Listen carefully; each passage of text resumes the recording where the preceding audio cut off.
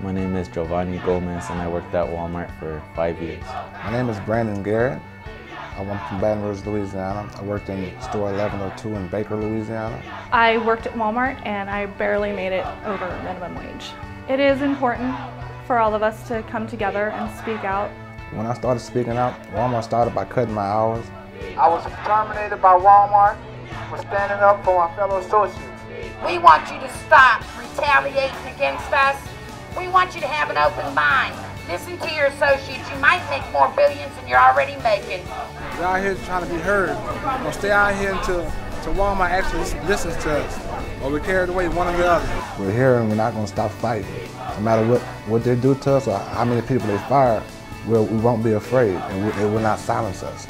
I'm not stopping. I'm still fighting. I'm still going to represent my coworkers from Lakewood. If Walmart does not respond to our voices, we will grow louder. We will keep standing up to live better. This is not the end. This is just the beginning for Walmart.